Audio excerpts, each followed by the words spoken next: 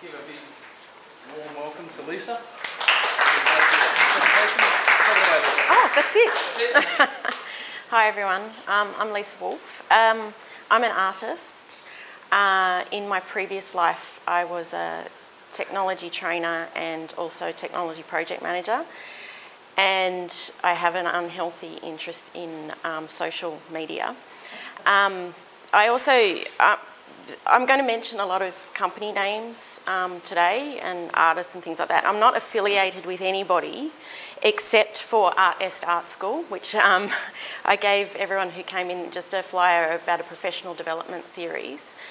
The reason I gave you that is that I'm going to try and keep this seminar today to 1 hour. Normally I would do this seminar over 2 hours because there's quite a lot to fill in. So I will actually be running this again in March over the full 2 hours if you wanted to come along to that. And there's some other professional development seminars in March as well at Art Est. So what I'm going to run through with you today is hopefully to demystify somewhat artist websites. I'm assuming most of you are artists or something like that, maybe gallery owners, something like that. How to create an artist website, what you need to do to go about creating your own artist website and maintaining it yourself. And then I'll talk about social media and how you as an artist might use it to either enhance your profile or to find out information that's going to help your development, your professional development. So what I've given you is 2 sets of notes. Those of you who are streaming online, I'll provide those notes to Eliza, and I guess if you could get in contact with Eliza, she'll be able to send those through to you. They're pretty comprehensive notes. These are from the 2-hour seminar, so you get all my knowledge in those notes. There's not a lot of room for taking notes in there because there's quite a lot crammed in. But my contact details are also there, and I'm happy to take questions today or as you go on your technology journey. I'll probably keep the questions though maybe until the end of this seminar, because I suspect that I'll probably cover, because I've done it a few times, and I suspect I'll probably cover a lot of your questions. So because we're trying to keep it to an hour, I might just take them at the end if that's okay. So maybe just take a note of anything that doesn't make sense. Right, so websites for artists. There's a couple of things that you need, and I've listed those here. First of all, you need a PC or a laptop, so you need some means of accessing the internet. You need your web browser, so Internet Explorer or Firefox, some sort of web browser. You need internet access, obviously. You'll need an email address, an email address that you check regularly. And you'll also need images of your work that are web ready. And I tend to find that this is where people start to think, oh, this is all too hard, I'm just going to give up on this. So I will spend a little bit of time talking about that. I would say that for your website you'll also need a little bit of time. If you're pretty technology savvy, you can knock it over in a few hours. If you're a little bit slower, maybe set aside a little bit of time, say a couple of days, to get your website up and running and get your images ready. So they're the things that you will need, you will absolutely need. There's a few things that you might just want that are not absolute essentials. And the things that you might want are your own domain name. So your domain name, if you can have a look up there, your domain name is just the name of the website. So for example, I own a domain name lisawoolfe.com, so I purchased that. You might want that. You don't have to have that. You can still have an artist website without owning your domain name. You might want e-commerce, which is a fancy pants way of being able to sell your work online. You might not want that. You might want the option for it in the future. But these are just things to think about. You might want website statistics, particularly if you are selling your work online. You might want to know how many people are hitting your website, how they're getting to your website, what search terms are they putting into their search engine to find your website. So that might be something that you also want. You might also want a very fancy term called search engine optimization, SEO. You might have seen that around. That is the search engine optimization is a term to optimize, to enhance your website coming up in searches in search engines, and I'll come back to that a little bit. So those things that under the what you might want tend to be the wants or needs for people who want to sell their work online, or they have something to sell online, be it their work or something else. A while ago, I had a website where I sold limited edition digital prints of work. So I used all of those tools to sell my work online. Okay. So the other thing I just wanted to talk about also before you start with all of this is think about, the other thing you should do is think about what makes a website, an artist's website, look professional.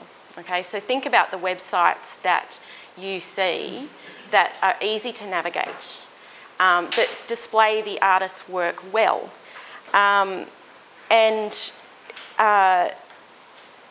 think one of the things, particularly with artists and photographers' websites, it's important to think that on the website your work should speak for itself. You know, it should be the feature, not really a lot of words necessarily, but your work is the most important thing. So on that point, I've picked out a couple of artists' websites which I think are really. Oops, that's not showing up there. Is it there now? No. A few artists' websites that I think work particularly well because they feature the work. Now, a few of these artists, I'll just keep talking while they sort the technology out. A few of these artists sell their work online, but mostly what they're doing is they're just providing a means for people, if they're looking for this particular artist, they've been to a show, they can look them up. And I have to say that that's one of the things that I find interesting, is that I'll go to a show, a group show, for example, or I might, go to a prize or something like that, and I think, oh, gee, I really like that artist's work. And the first thing I do, because I'm just, I'm technologically minded, is I Google them. If I can't find them, I think they really should have a website.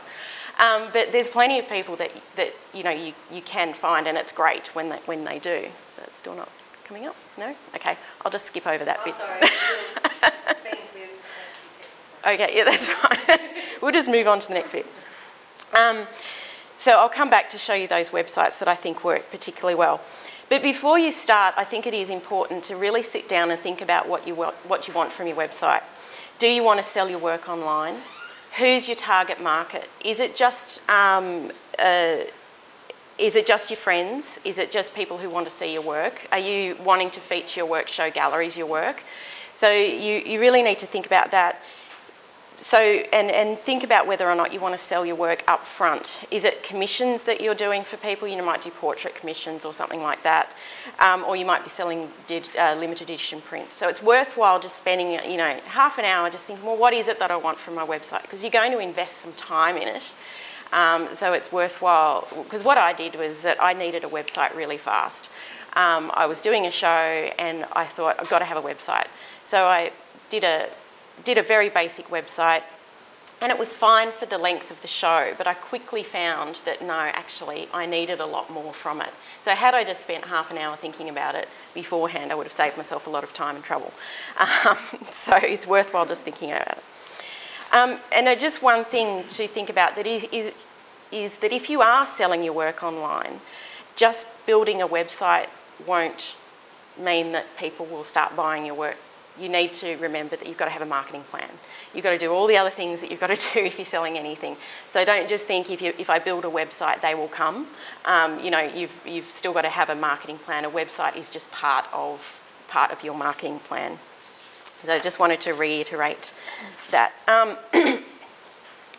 One of the things, I'll just go back to talking about the web-ready images, and as I said, I think this is where sometimes I notice that there is a bit of confusion with people. So what I mean by web-ready is a few key things. Is that you've got good quality images of your work. So good quality being it's not blurry. It's cropped well, so there's not bits of, the wall behind it. It's straight, so it's not, sort of taken on an easel and you can still see the easel around it, and it's all crooked, that sort of thing. And it's a technical term called 72 DPI, which is 72 dots per inch, and I'm going to come back to that. And it's at least 500 dots per inch wide. Okay, so as an extra bonus piece of information, what I've got for you on page, in your notes, on page 6, I have an appendix which is labelled Getting Your Images Web Ready, okay? So, oh, sorry, before we talk about, okay, cool, right. Sorry, we'll just flip back to page 4, beg your pardon. So cropped, not blurry, straight, that all presupposes you're taking photos of your work. I'm not a photographer.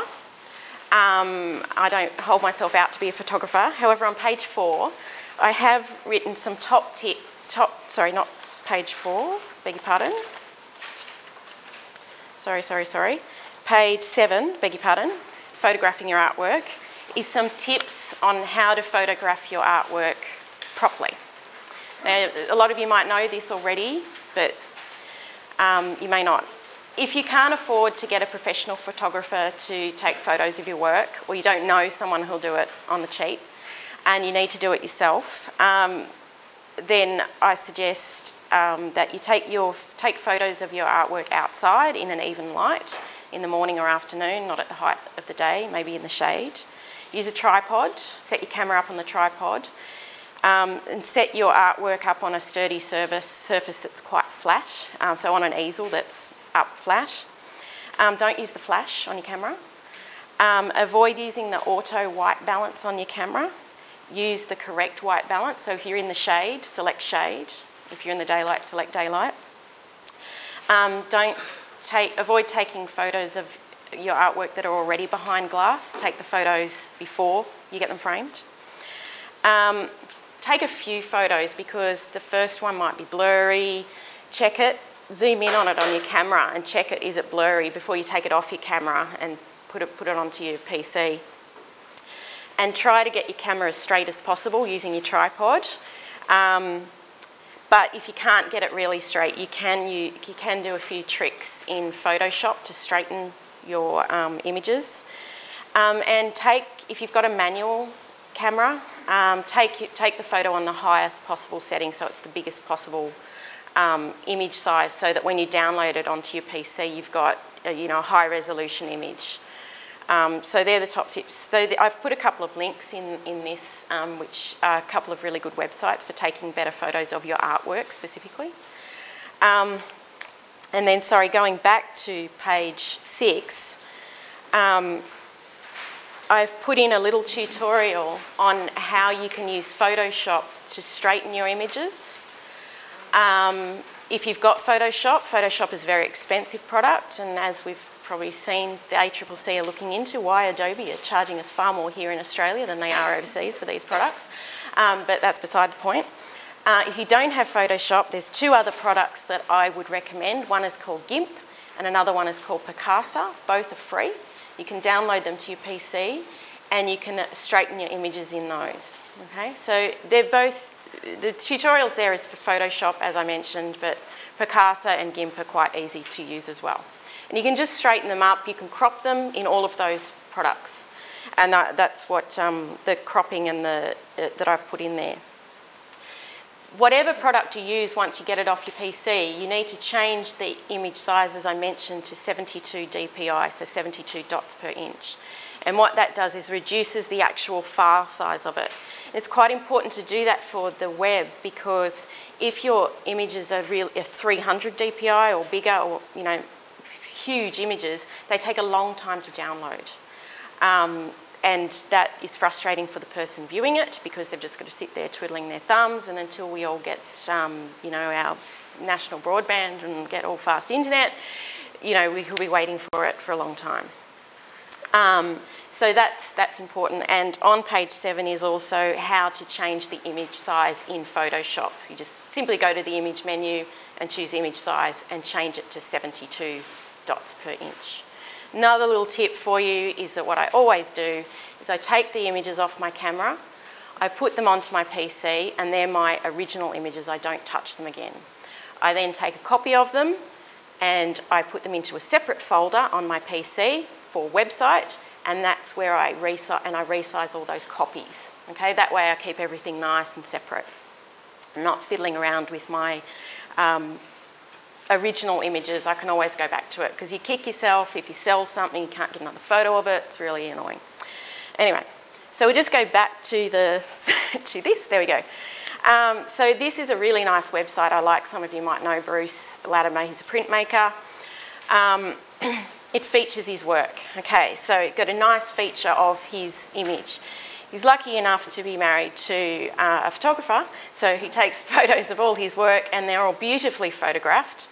You see how lovely, there's no crooked edges, that sort of thing. And the thing that works nicely about this is that I can see whose website it is. It's Bruce Latimer's.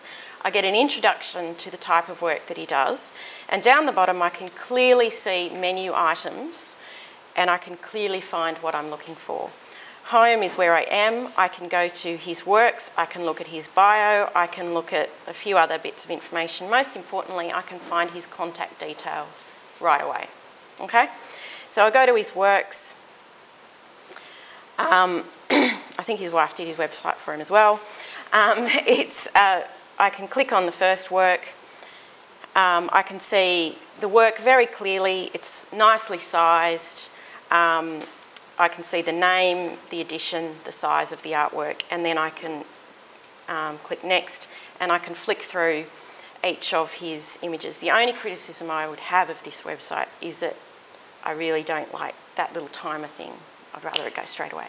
But anyway, but you can see that it's a really nice, slick website that features his work. When I go to his bio,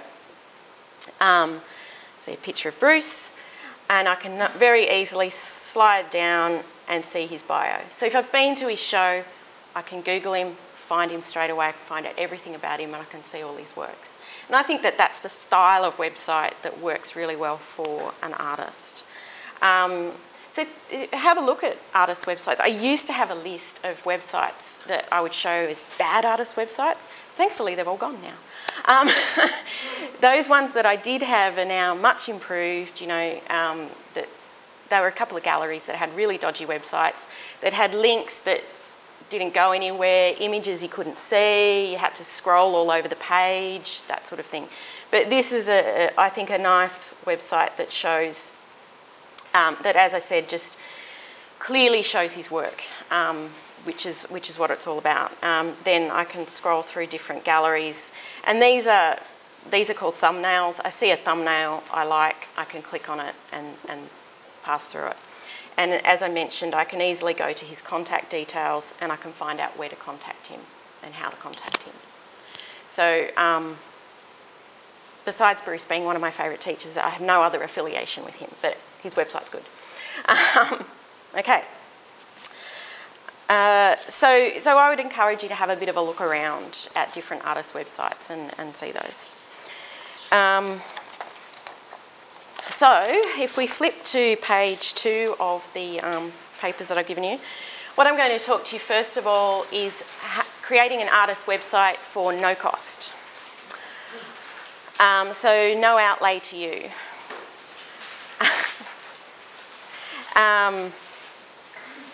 Okay, so I've listed here some organisations this is not an exhaustive list, but this is a list of organisations that you can go to their website and you can create yourself a portfolio for free.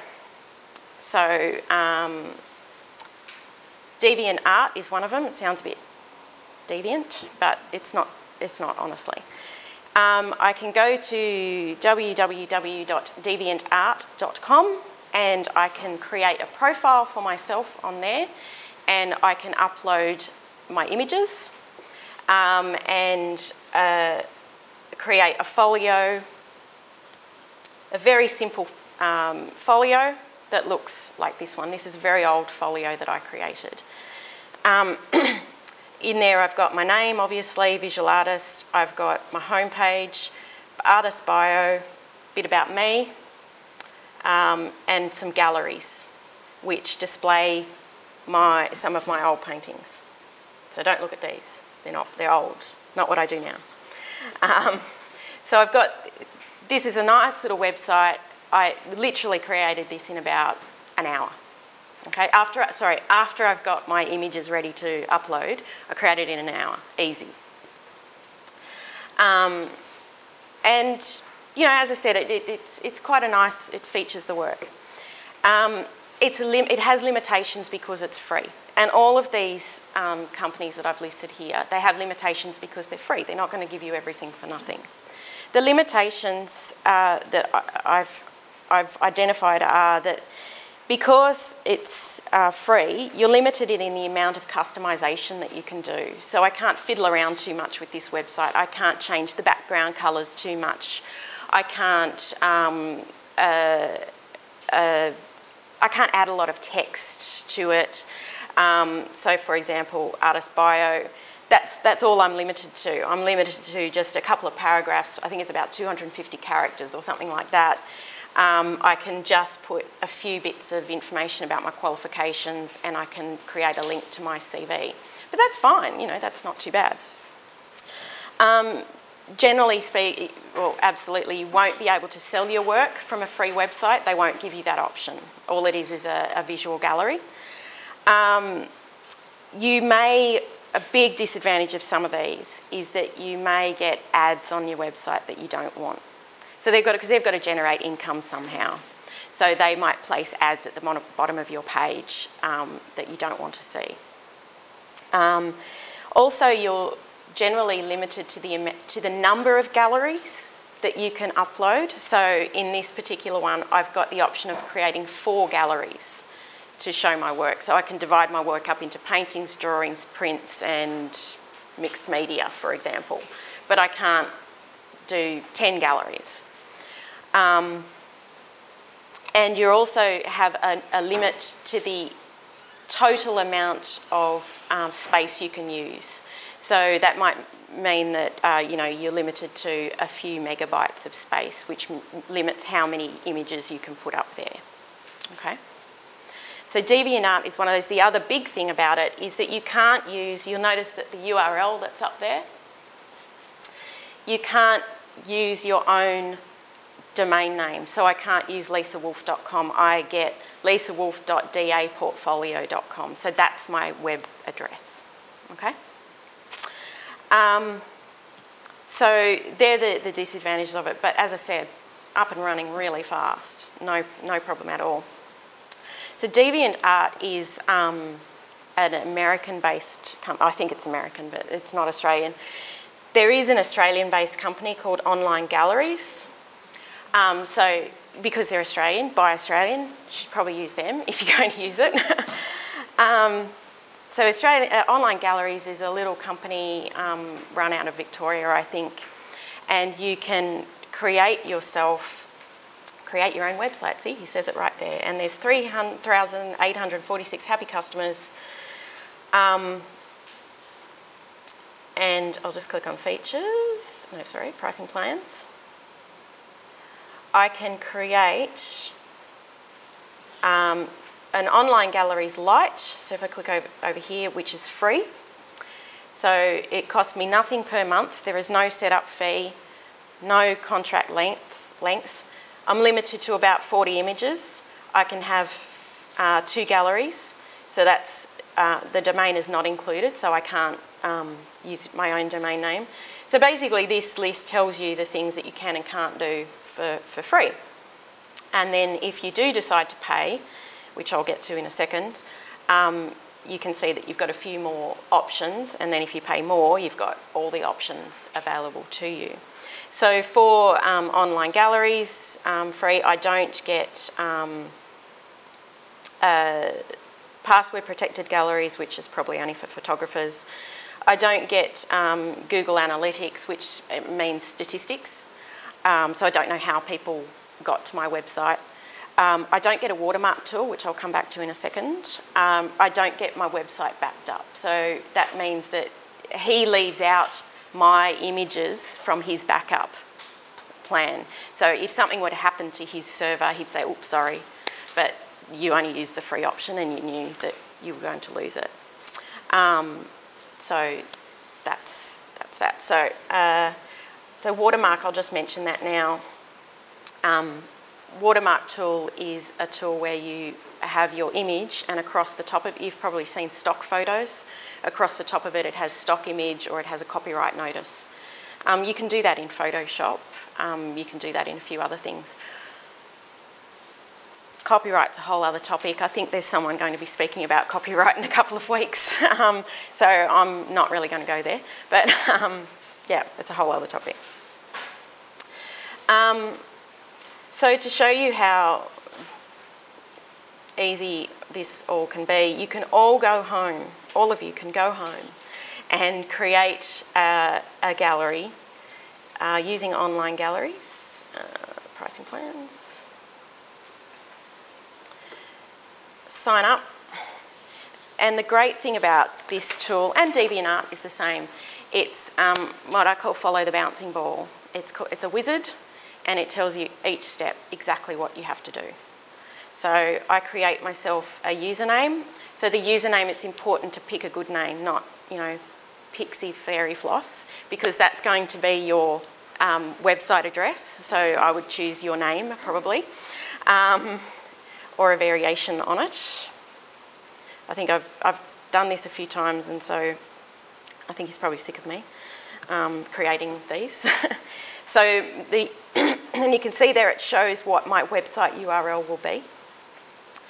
And the email address, as I mentioned, for all of these things, you will need a valid email address. And yes, I've read the terms and conditions, but nobody ever does, do they? Create your website. Yes. Yes. With the email address, yes. If you already have an email address for your everyday correspondence with people, yes. say it's Gmail, yes. is it possible to have an email address that, this is a technical question, not very technical, that will actually divert to your Gmail so that you don't have to look up two emails? Yes. It is, but you would have to pay for that privilege with Gmail or Yahoo. So you can have say you've got a Yahoo account, Yahoo email account.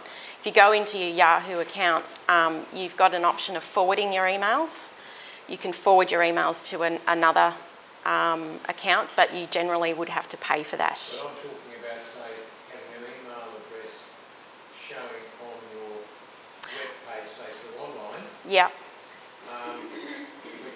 Yep, gotcha. Yep. And then you want it diverted to your normal Gmail. So yep. you go to Gmail to arrange that? No. Very technical question. All doable. Can I talk to you at the end? So, because it's doable. Yeah. Yep. Okay. So now I've created my website. My username is that username, and my password is this password here. Now, Max, I get confused with Max, copy. I go to my admin area.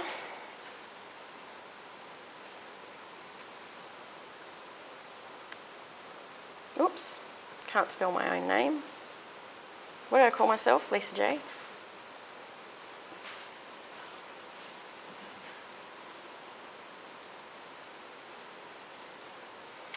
And very helpfully, I get to run the setup wizard. So I can run the setup wizard, and he tells me in 7 steps how to set up my gallery, how to set up my website. So I enter the name for my gallery, e.g. my paintings. So click next. I upload my images. I'm not going to do that. This isn't my PC, I can't do it, but click for browse for images. And I choose the images that I've put in my special image folder that are all 72 dpi, and you know the drill. Oh, how do I get back? Oh, I don't know what this is, lucky you. Abort upload, yes, I won't embarrass you. Upload my images.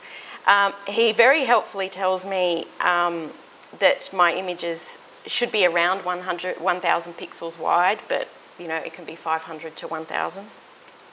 Click on next. Enter my contact details. All so far so good, all straightforward. I'm not going to enter them just for the purpose of brevity.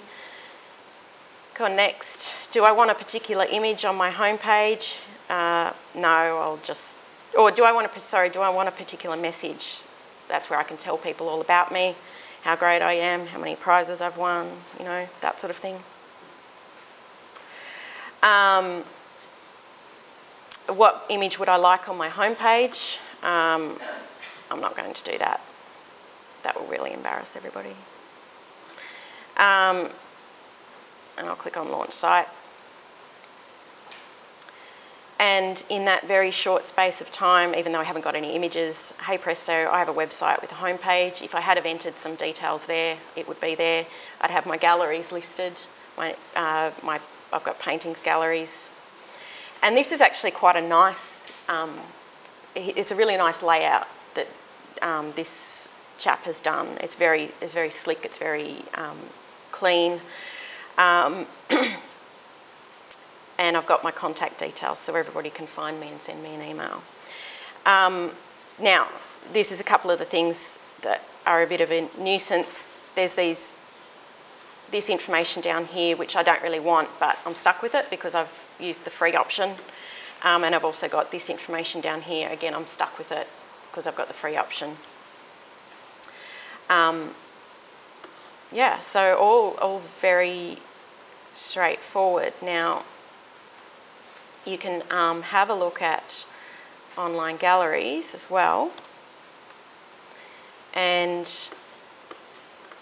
he will have his clients.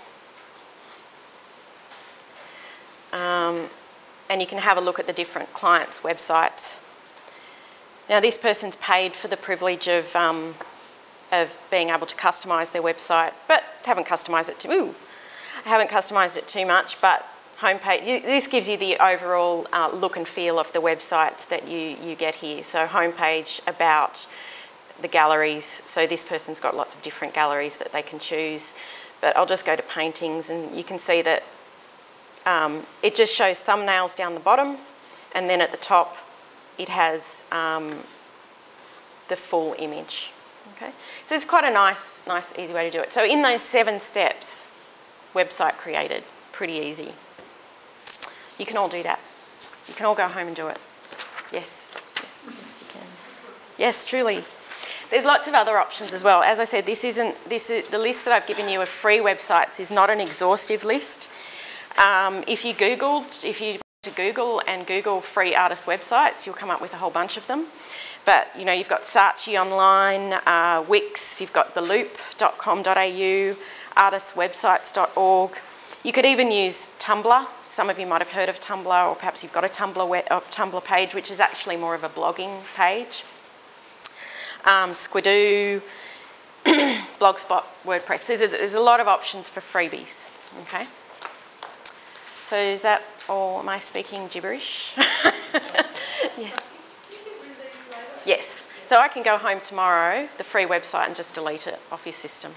And this guy actually sends emails every quarter to all his free website users and asks if you'd like to keep it or not. So because he just wants to clear it out. So yeah. Okay. So if we flip over to page 3 is the low cost options. So if you put into your Google search engine websites for artists, you'll come up with a whole bunch of options for websites for artists. I've chosen 1, 2, 3, 4, 5 of those many websites that you can choose from, and I've looked at the types of things that an artist would want from their website, and I've kind of given them a rating. Now, as I said, I'm not affiliated in any way with these people, but my top pick is a company called ClickPick, which is ClickPic, which is a London-based company, and they're the crew that I use for my website. The reason I use them is that they're a smallish company, but they're great cost. Per annum, it's $60 Australian per annum. It's very easy to use, so simple to set up. They have an excellent, excellent user guide, which takes you step by step through. It's not a wizard like the one I just showed you, but you could just print it out and step by step go through and how to set up your website. They include fabulous information about how to get your images ready, how to do a whole lot of other things, extra information that they don't really need to provide. There is lots and lots of customization options. So for that $60 a year, I can customize my website to within an inch of its life, or I can just use the really nice slick templates that they have. So they have a lot of templates that are designed, and they created this product specifically for photographers. So with photographers in mind, and photographers, it's all about the image. With photographers in mind, they've set up these really nice, clean templates that you can use and just choose from. It's very easy to choose a template. If you get sick of using that template, you can choose to move to a different template. You've got the option to set up e-commerce, so you can sell your work via your website using PayPal. It's got a very simple method of getting web statistics, and you can also buy your domain name through them as well. So it's a one-stop shop for all of those things. And the reason it gets the 5 out of 5 as well is because I think it's value for money. So all of these the 4 others that I've put there also have those options, and but they're a lot more expensive, and I'm thinking about trying to do this on a budget, not wanting to spend thousands of dollars on getting a designer to do it. And they're also really helpful. If you send, even though they're in the UK, if you send them an email with a question, they get back to you overnight. So they're really, really good. The next one down is Folio Link. That's also an excellent website. If you're an excellent product. If you're, especially if you're a multimedia artist, you want to put up a lot of videos, I'd really recommend Folio Link. The reason it doesn't quite meet the top criteria is because you can see it's a lot more expensive. It's $240 per annum versus the $60 per annum. Plus there's a $150 registration fee just for signing up. So that's, so if you've got a bigger budget and you want something, you can check that out. But the good thing about both of those is that they have a free trial period. So you can sign up, get a 14-day trial, create a website, have a bit of a look around. You don't get all the options that are available if you pay, but you can see whether it meets your needs. And I'd really encourage you to use that 14-day free trial, because at the end of the 14 days, they just delete it, and it's no love lost, and your images aren't there or anything like that. But it's a good way to just see whether or not it's for you. Then the third one down is online galleries, which is what I just talked about, which is the Australian company. And instead of using the free option, you can pay a monthly fee to use to get more customisation. So it's very similar to what I just showed you, but they come down a bit in the list because it's $49 per month, which is quite expensive. And I think he's just a small operation, and so it costs him to do it, and that's why it costs so much. Then the last one down, I mentioned before, DeviantArt. If you pay $25, I think, per annum, you get a very simple, you get the website that I just showed you, the DeviantArt website that I just showed you, which was my old work. You get that, but the $25 essentially means that instead of having lisawoolfe.da portfolio, I can have lisawoolfe.com. Okay, so that's what the $25 pays for, is that. So a couple of friends of mine have Jan Handle. She uses DeviantArt, so she uses janhandle.net. And she's got no complaints about using DeviantArt, paying her $25, except that she has a limited amount of images that she can upload. So her $25 doesn't buy her a lot of space, so she's just got to keep on top of it.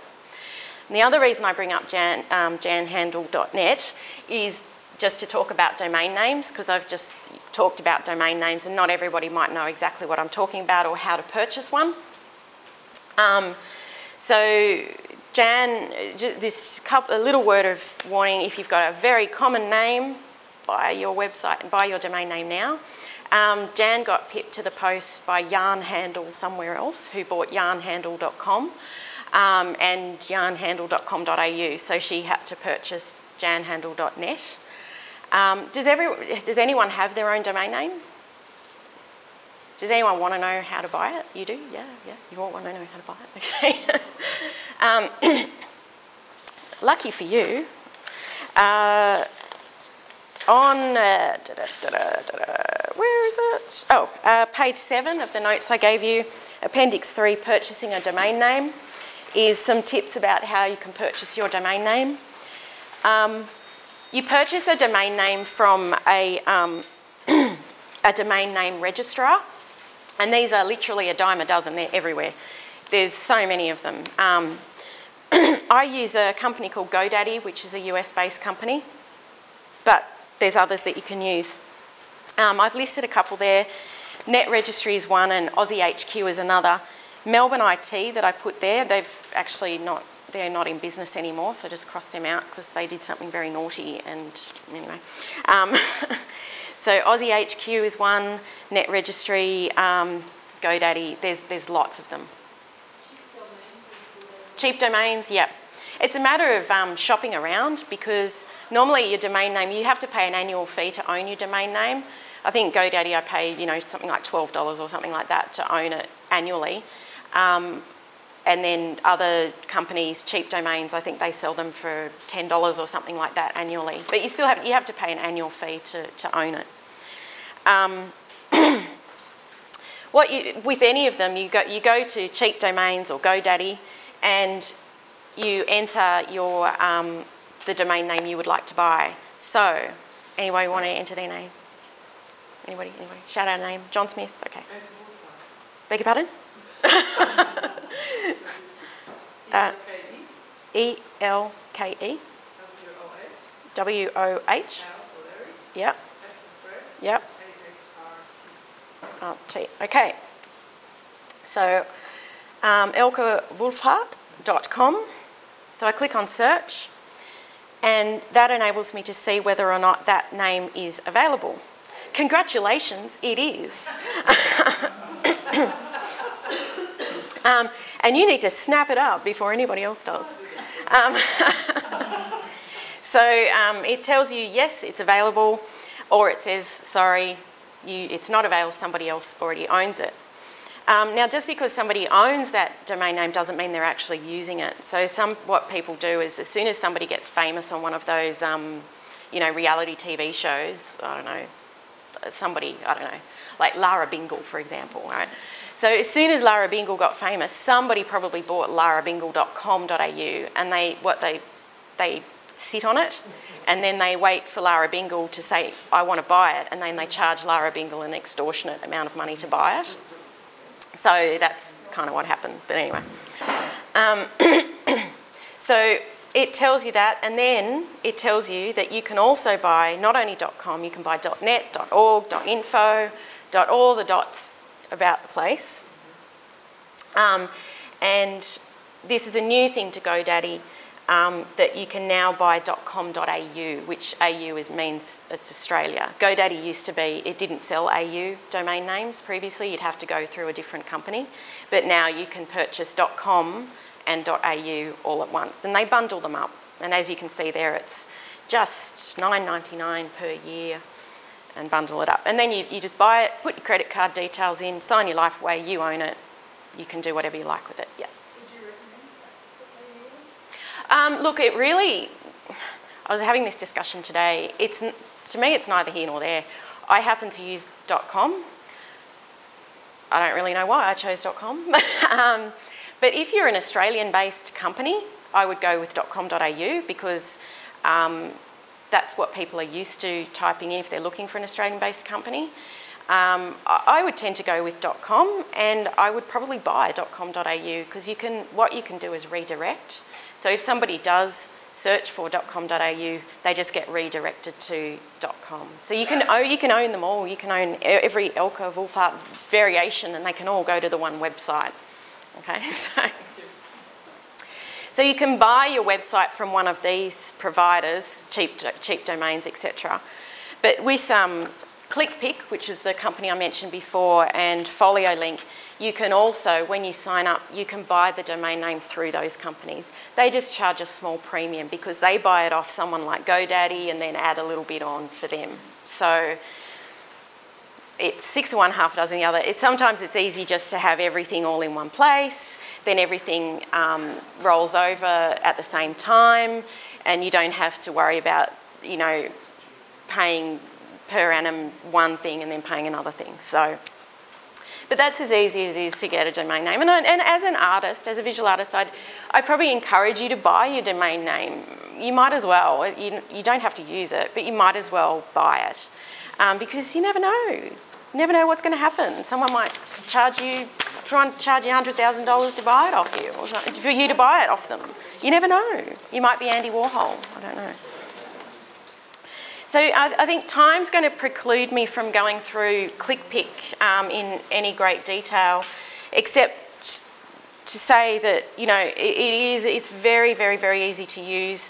You can go to the ClickPick website and you can have a look at all the customers' websites for free. So you can, as I said, it's really geared towards photographers, and it's very simple. All the menus are across the top. You can choose where to put them. I'm not advertising myself, but I'll do it anyway.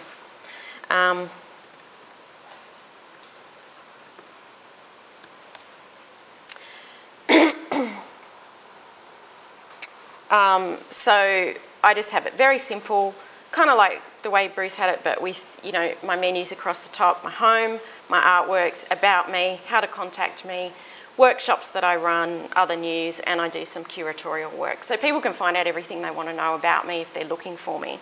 And I've got my artworks divided up into 2 separate galleries of paintings. And I've got thumbnails of all my paintings. I've got lots of space to put information about me and my paintings and that particular project. I go to works on paper. I can then divide up my works on paper into different projects. It's just how I choose to do it.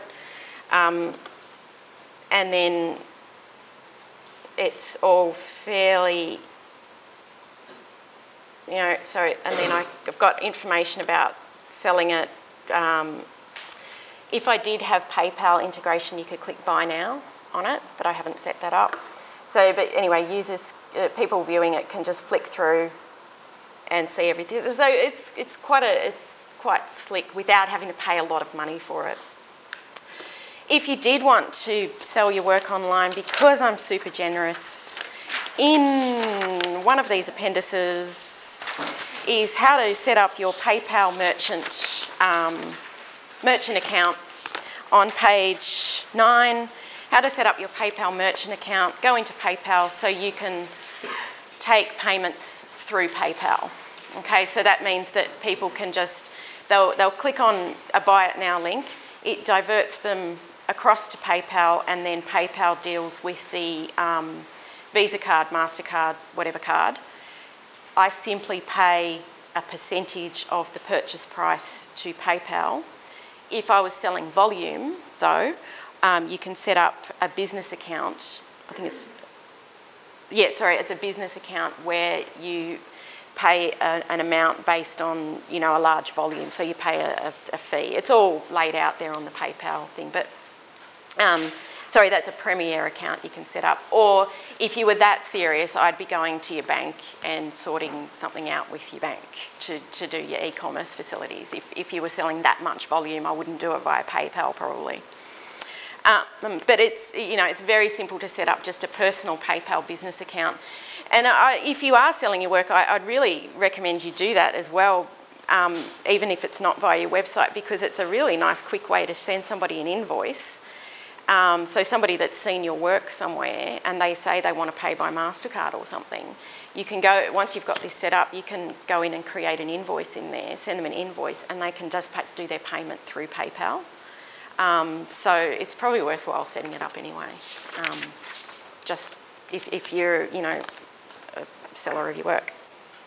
As I mentioned, ClickPick, you know, if another website that I have that I no longer had, I customised it completely. So I completely turned it around. I put all sorts of branding on it.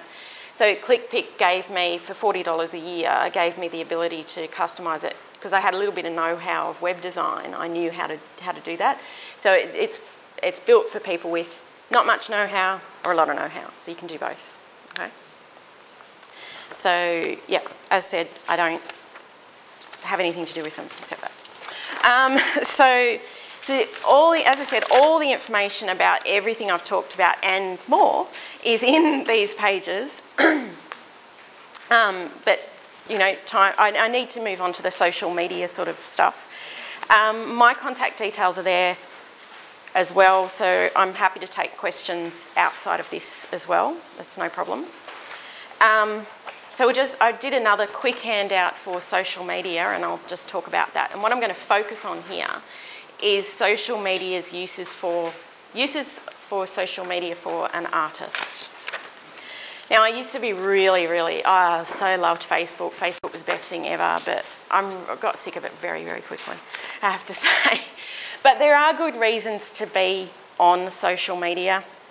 I had an exhibition recently. There's really good reasons as an artist to have a web profile, be it social media, website, all those sorts of things. I had an exhibition recently. I was manning it sometimes, but not all the time. But I got at least 5 people contacting me after the exhibition who Googled me and either contacted me through my website, through Facebook, through LinkedIn, and through a few other means. So they were able to find me because I had those things all set up. Now, I might not be particularly active on them, but it's a means for people to find you. So I've kind of like rebranded this part of the social media thing as kind of the good, bad and the ugly. So there is some really good reasons to be on there, and that's one of them. People can find you. We live in an online... Actually, does anybody have Facebook, on Facebook? You're on it? Yeah. Driving you mad yet? No. You love it? Yeah. As an artist, someone somewhere will be talking about something that is of interest to you. So there is actually a lot of information if you can wade through all the rubbish. It's a good way to find lots of opportunities. I've found loads of opportunities via social media. There's opportunities to connect with people, connect directly with people that you possibly would never have connected with before. I'm Facebook friends with loads of artists who I've never met, whose work I like. I want to be in contact with them on a personal level.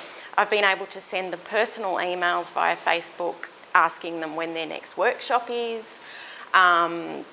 things like that. I've created a nice link with another artist who happens to be just a very nice person, who, you know, has offered advice and all sorts of things. So there are definite advantages to it because every person and their dog is on Facebook, you know. So arts writers, galleries, yeah, direct links to loads of arts writers, some of whom I've found, you know, at first you think, oh, I'm Facebook friends with blah, blah, and you think, I'd rather not be, thanks, you can get rid of you. You know, but there are definite links. And there are opportunities to market and sell your work via these mechanisms. But that's sort of another topic. But the bad and the ugly, everyone's on it. God, there's a lot of junk on it. There's, you know, people with their cats, dogs, what they're doing. Some nice artists, you know, I really don't care what their dog's doing. But, some people use it to an extent that's quite annoying. It's too much information about them, about what they're doing and all that sort of stuff. So you really got to find ways of wading through it, or find ways of limiting your, unhealthy obsession with it, like me, So do you post your images? I do. I don't have a problem with doing that. Yep, absolutely. So the question was, do I post my images on Facebook of my work? I do. I know photographers who don't, because there is some line in the terms and conditions of Facebook that says anything you post belongs to Facebook. Look, whatever. Doesn't bother me for my work, but I can see for a photographer, yeah, that would be quite annoying. And I know that there has been instances of Facebook themselves, using people's photos, family photos in their advertising and things like that. So, I think you need to self-moderate what you put on there. I think a lot of people don't. But I really think you do. I'll show you what I do. And if you're using Facebook as a business tool, some changes that have been made recently have completely changed the way businesses, integrate with Facebook. So we'll look at Facebook first, because I think that's probably the social media tool that most people are familiar with. But there are so many of these things now. There's Tumblr, there's Reddit, there's everything under the sun. Now, I haven't put a lot of how-to information about Facebook in here, because it becomes redundant really fast, because they change the look of it very, very quickly and all the time. Having said that, they have an excellent help page, so that if you are looking for how to do something, you can just go into their help page and have a look. Okay, so this is my Facebook page. God help me, what you might see. Who knows? Now, there are two ways to use Facebook as an artist, is to use it as your personal page and just leave it at that, or to create a Facebook business page. And now, technically, if you're running a business, you're supposed to use a business page. That's sort of the terms of use of Facebook. That's kind of what they said. But look, yeah, whatever. So I have my personal Facebook page. Now, on this page, I do everything. I don't personally have a separate artist page, okay? But I'm going to show you a page. So those of you that are on Facebook would know that you can like a company on Facebook. So that's a business page, right? So as I mentioned before, not everyone here, I am affiliated with Artist Art School. I teach there, but I'm also an administrator of their page. Okay, so Artist Art School, being a business, has a Facebook page where our fans can like the page. So they click on like, and anything that Artist Art School posts on the Artist page comes up in their news feed. Okay, now if you wanted to create your own visual artist page, this is what you would have. You would maintain a business page. So you have two Facebook? You have your personal, you must have a personal profile in order to create a page, okay? So another example of that is,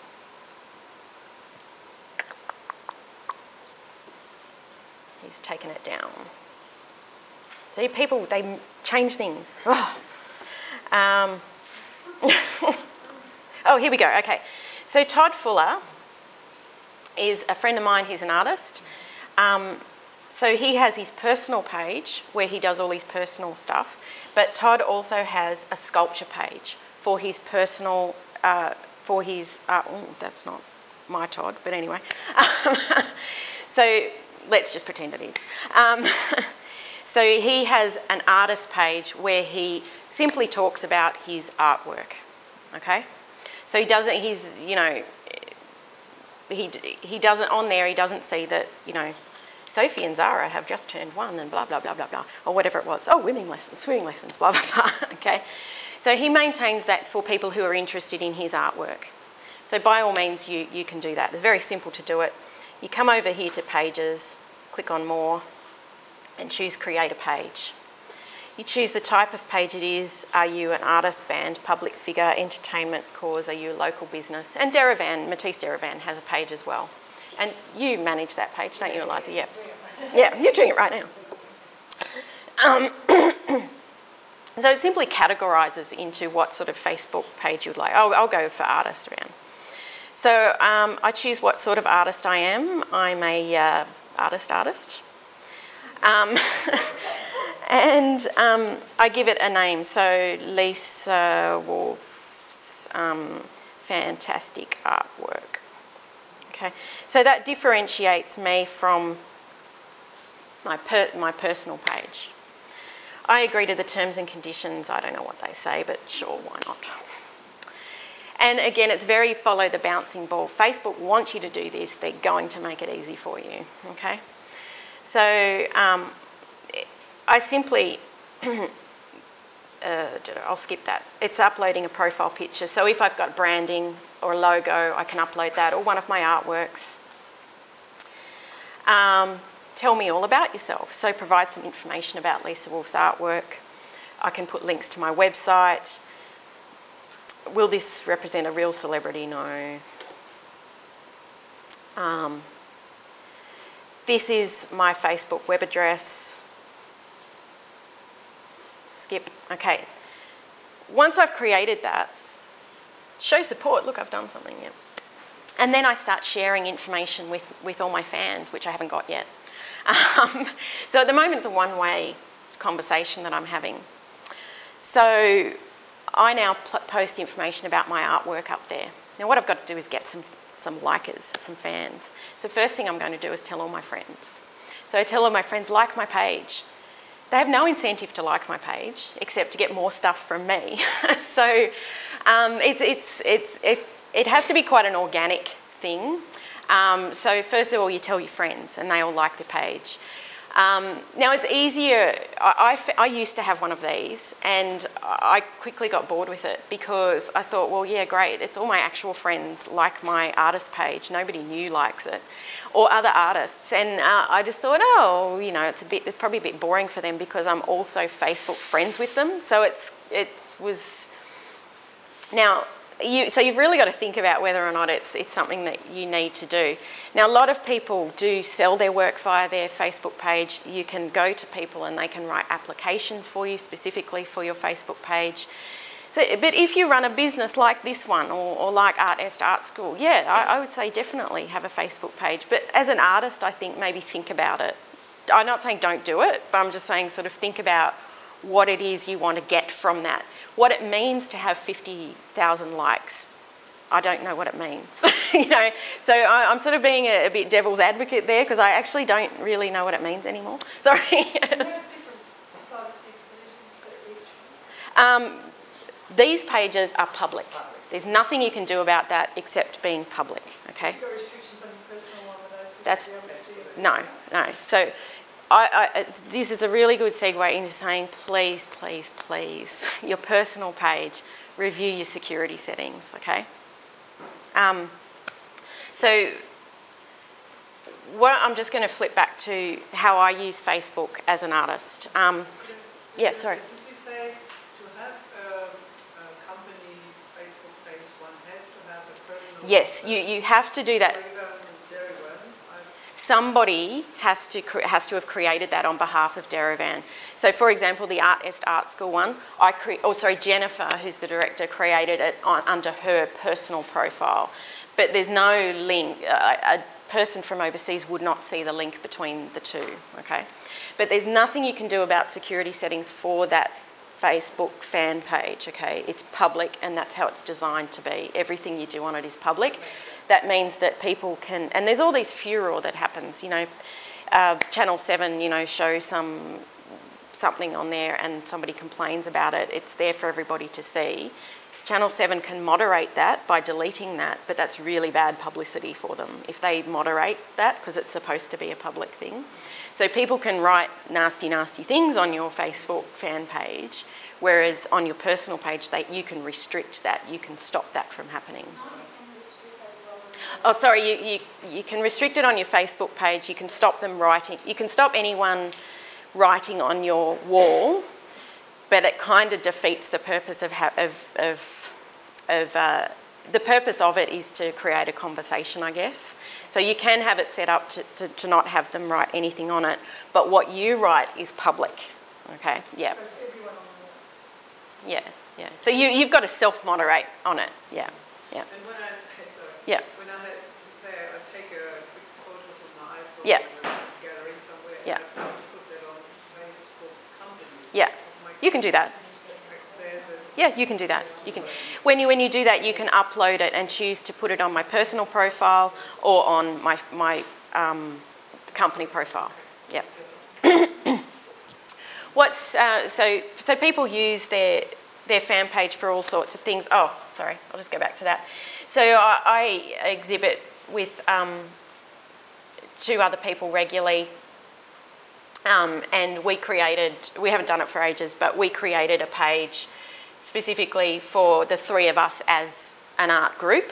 Okay, we don't use it much, but you know, that's how we can promote exhibitions, that sort of thing. So you can have as many pages as you want, and so there's definitely uses for it. But you've also got to think about, well, yeah, is it just my mates who like it? And so you need to think of it as part of a bigger marketing plan. How you use it as part of a bigger marketing plan. You would put your Facebook thing on your web. Yeah, exactly, and that's right, they can like it. And if you're selling something, you know, if you're selling commissions, portrait commissions, that sort of thing, I'd say definitely, you know, do this and create a link to it on your website, like my page on Facebook. You can see what I've been doing. I would absolutely say that. So the art school, you know, it's obvious what we put on at the art school. We put on photos of, you know, the people doing their artwork in the classes. You know, we've got something to promote. Be aware though, paid to promote is a new thing that Facebook have that's changed a whole bunch of things. Previously when I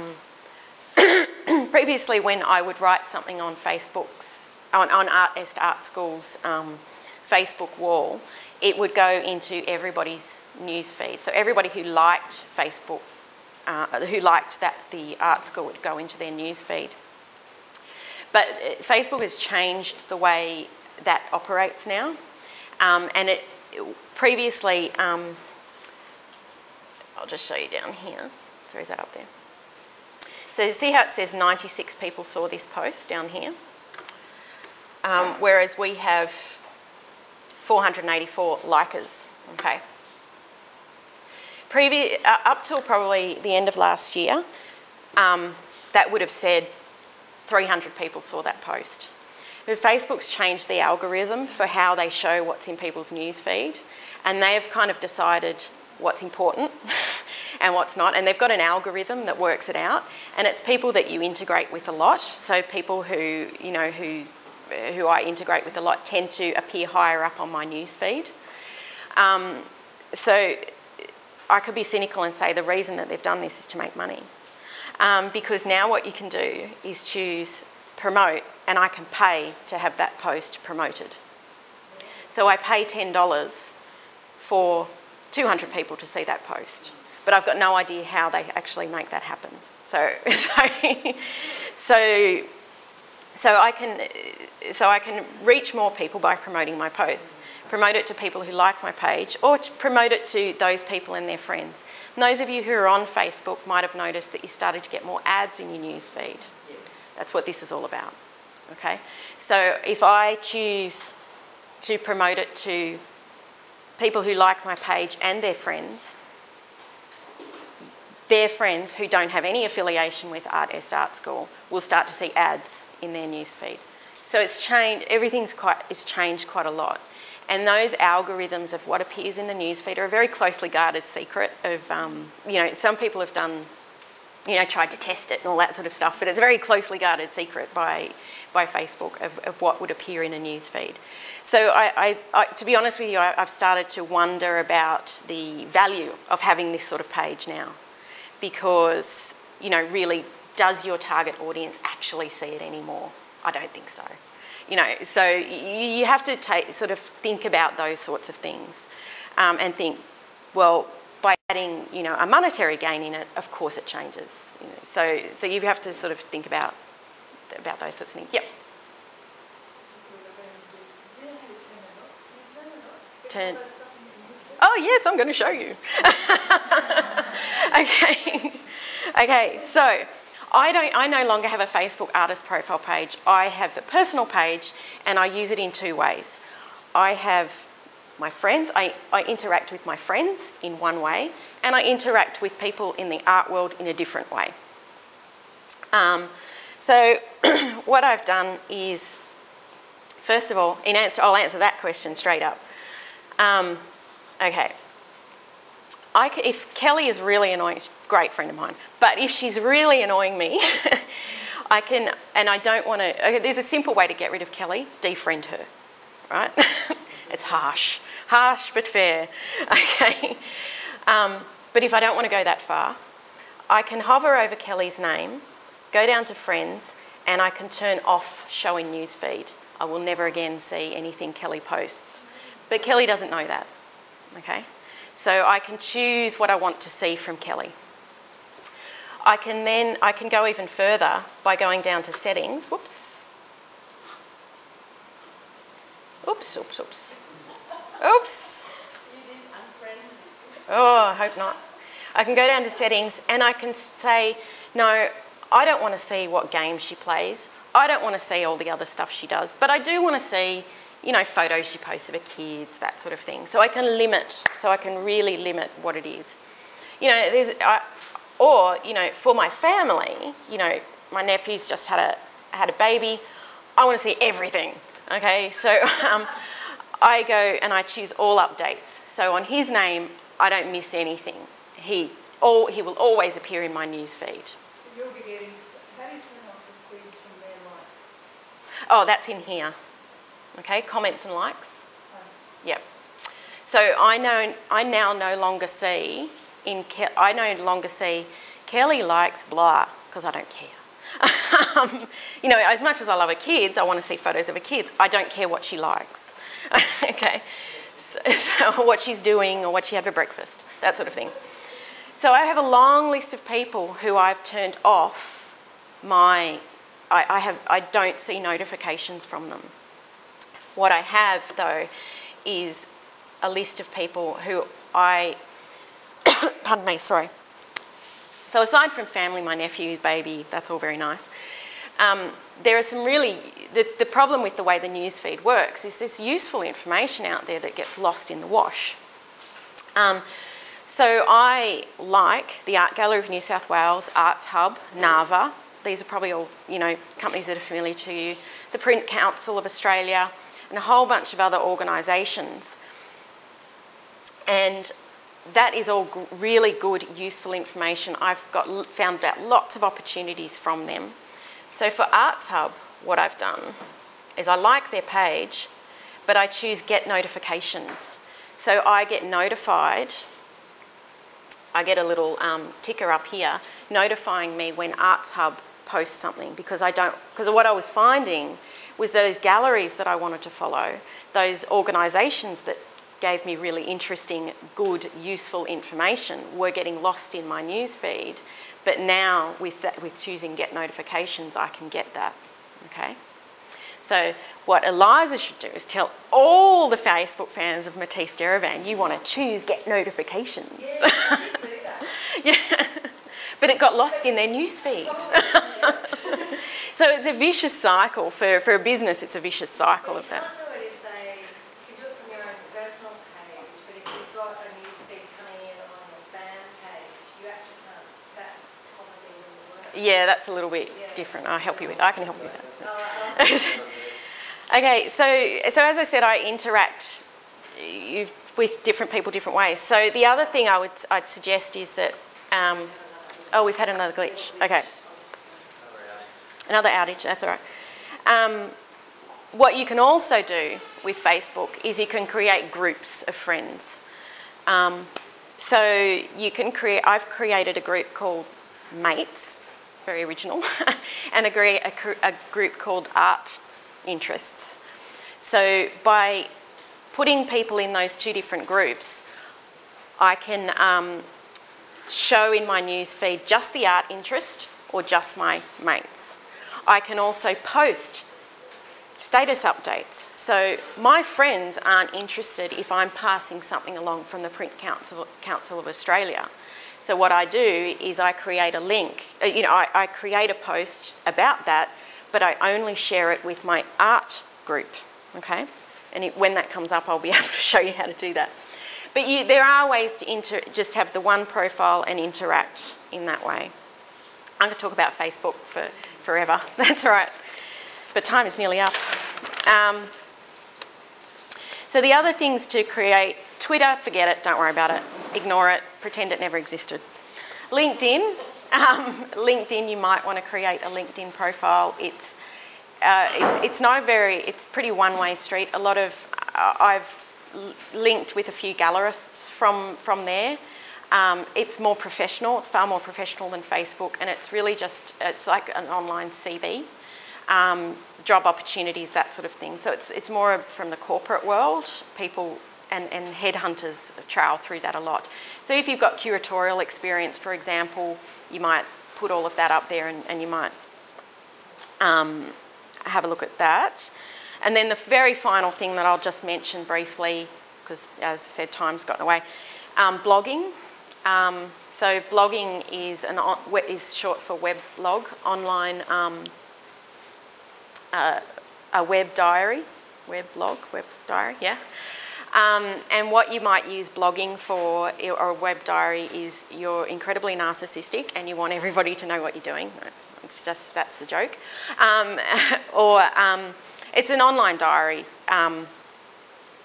People tend to use blogging for search engine optimization, which is something I mentioned right in the front.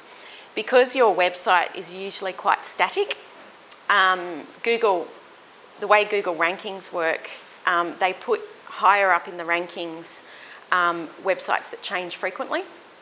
And so if your website remains static, it tends to slide down the rankings a little bit. And people use blogging to supplement their website. So the blogging is a daily thing, so it changes all the time and it links to the website, or it directs people to your website. So people use that for search, the term search engine optimization. So I'll just use Matisse as an example. If, to drive web traffic to Matisse's website or to Matisse's products, Matisse might have a blog which talks about, flow structure or whatever, whatever it is that they're selling. They talk about that.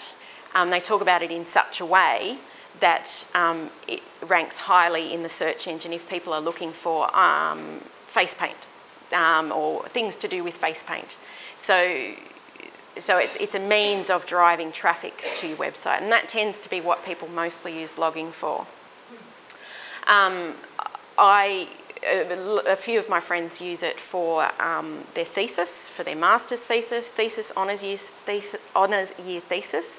It's sort of a personal diary, if you like, and it's an easy way, if they're out and about and find some information, they can quickly just put it onto their blog. It's more for their personal use, or it might supplement, it might actually supplement their thesis that they hand in because they've got images or something like that on there. So multimedia artists might use it for that. Would that be Tumblr? Tumblr is one.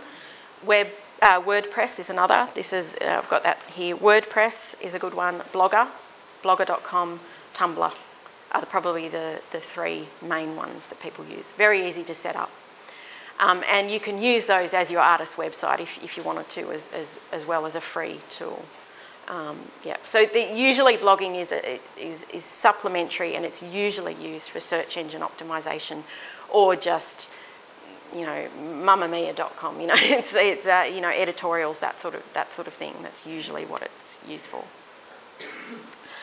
So endeth the lesson. As I said, I could talk a lot more about it, I'm sure. Sorry I went a bit over. But I hope that it was at least a bit useful. Hopefully demystifies things. Happy to take questions now or later on if you think of them. Or as I mentioned, I'm doing this again in March, so if you wanted to come along again, you can do that. Thank you.